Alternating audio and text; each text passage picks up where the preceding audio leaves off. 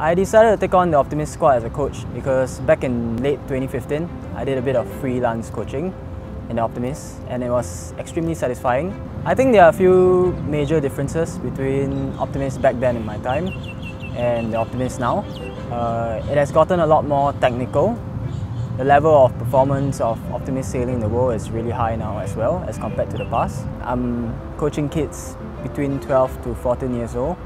And I'm not just their coach. I would like to think that I'm also a big brother to them. A memorable training that I had with Sherman was a day when we tried to do a team racing training and he sailed with us on our Optimist. Sherman is a very young and talented coach who is very motivated to teach us the fun and joy of sailing. He's the kind of coach that never gives up, despite having the fact that he has to really fight with our characters and there's so many different personalities and he has to get used to it, and some coaches really get frustrated, but he just pushes on and really gives his best every single time. In our toughest time of training, he would give us encouragement and push us.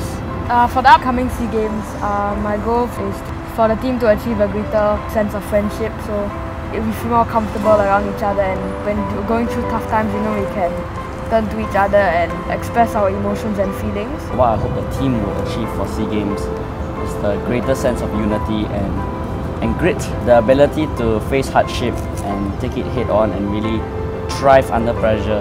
As a sailor myself, a few very important aspects that I've learned as a sailor is having the vision. That's fundamental part of sailing as well, and I hope to pass that on to my sailors.